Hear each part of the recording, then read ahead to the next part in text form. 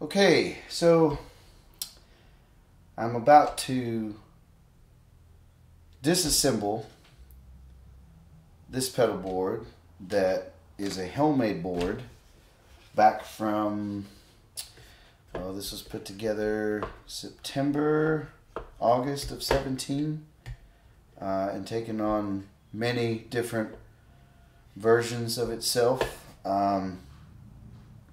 different reiterations, so to speak, and recently purchased this Friedman Pro 1520 Gold Pack. Got the Buffer Bay with it as well. I'm about to transfer everything from this homemade board that's served me extremely well over the years. Many flight gigs with Lisa Morales and playing with different artists such as Miss Anika Chambers and a Pink Floyd cover band at one point.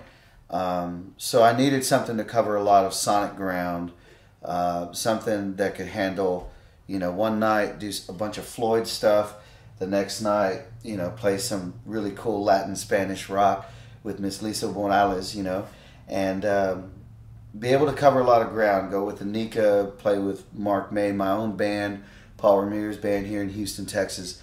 So I needed something to cover a lot of ground. However, just recently purchased a Big Sky as well. So I'd like to get that on the board, and it wouldn't fit all on here. So it's time to upgrade and do this right, or do this another way. That's definitely nothing wrong with this. So here it goes. I'm gonna start disassembling everything and then putting it all together.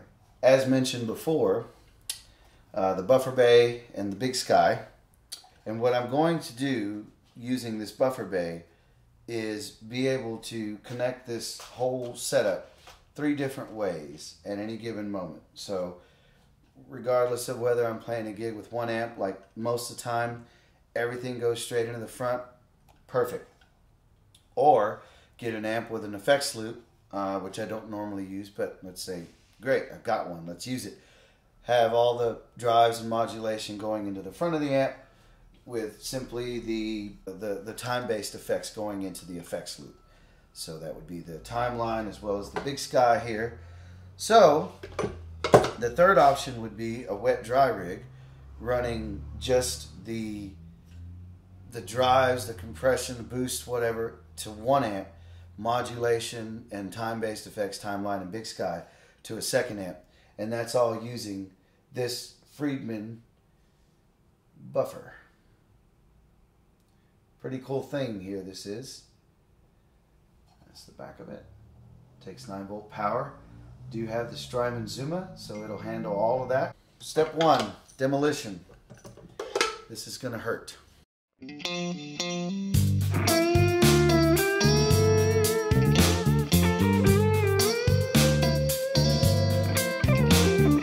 that awesome? Side note, check this out. So I know you really can't see this, but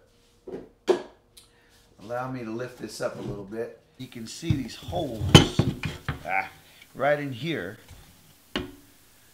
So that's where that OCD is going to sit.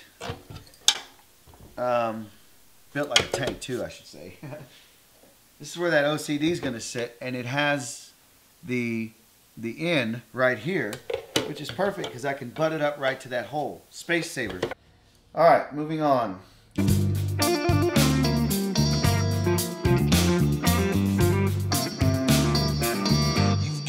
Wrapped around your finger, you do it all so well. Dirty little sinner, make it hard to tell. But I know once down that road, and I feel, Lord, I feel same old song.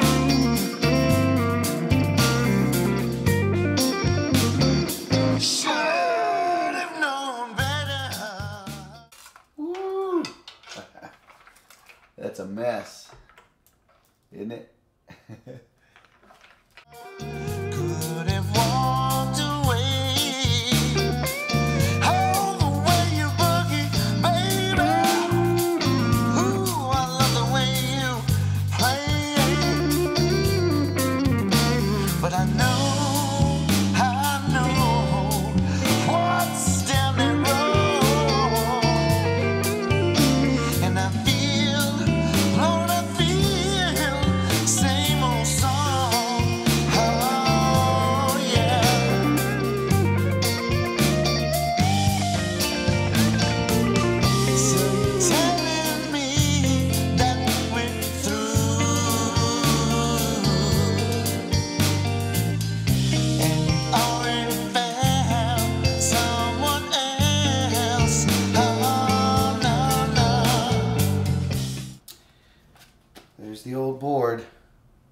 Good board.